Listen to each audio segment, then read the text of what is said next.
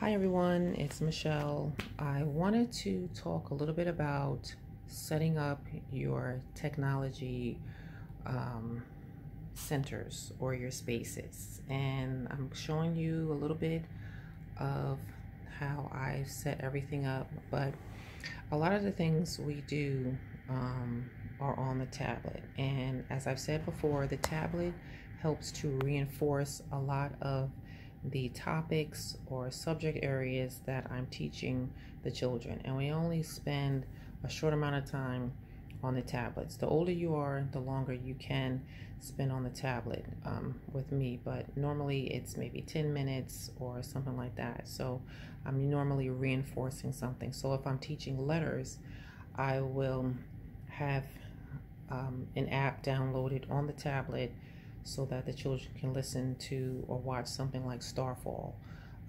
Or if I'm teaching numbers, I'll have an app on there that teaches a little bit more of the math. And so what I'm going to do is just give you a little bit of an example of some of the apps that I have downloaded on the tablets. And as you can see, I have the headphones as well, because every child is not going to be watching the same thing or learning the same thing. And I also keep the boxes for the headphones in the middle.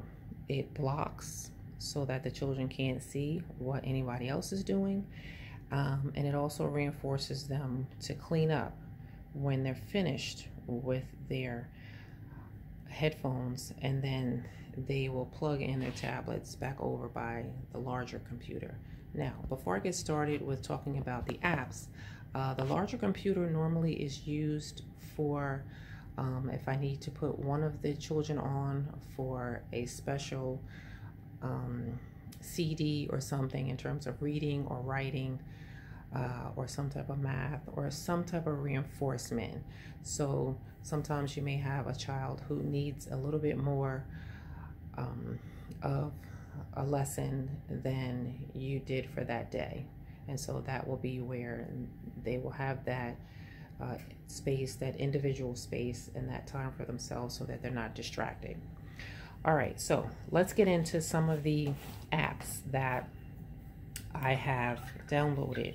And you can go to Playstore, or I guess if you have the iPad, you can go to that and download a lot of these things here. And a lot of parents ask me, what types of apps do I download on my tablets? And so here's a little bit of a sampling. So Starfall ABCs, which is a wonderful app that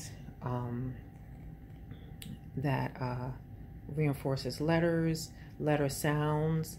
And they also have another one called Starfall Learn to Read, and the children can learn to read using Starfall, and it's free, and it's wonderful. It's a wonderful reinforcement, and it's a wonderful tool for teaching as well. I have ABC Kids, ABC Spelling, Kids Spelling, Sight Words Coach, Math Kids, Play and Learn Science, Piano Kids Music, Colors and Shapes, Toy Pop Cubes. That's also a fun one that a lot of the kids like to play with.